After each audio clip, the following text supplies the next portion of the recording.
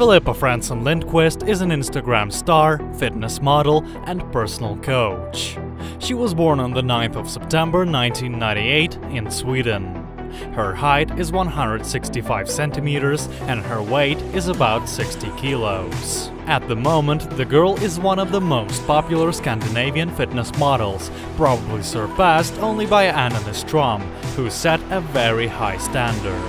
Nevertheless, her follower count on Instagram is already over 1 million.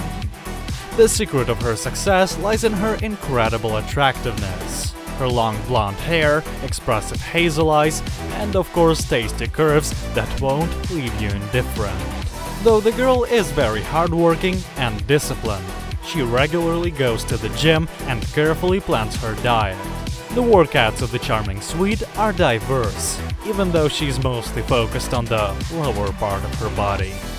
She lifts reasonable weights, but follows a very strict technique, working hard to get the best feel of her muscles. And as we can see, it does get some results, since Filippa achieved such impressive shape without plastic surgery, but by simply doing her best in the gym. By the way, recently the girl got rid of her breast implants that she got 4 years ago. Now, according to her, she feels much more comfortable and 100% natural. She prefers not to discuss her personal life too much, but we do know that she has a sister, Amanda, who is also a model and an Instagram star.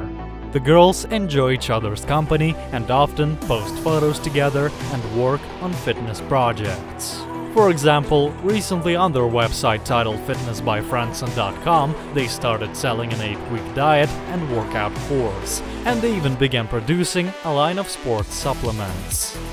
Aside from that, they also earn a fair bit from collaborations with major clothing brands, such as Fit Jeans and Bombshell Sportswear, the products of which they advertise on their social media pages. The gorgeous girls like to travel, but they never forget about their homeland, Sweden. And that's it for today. Subscribe to the channel so you don't miss our future videos.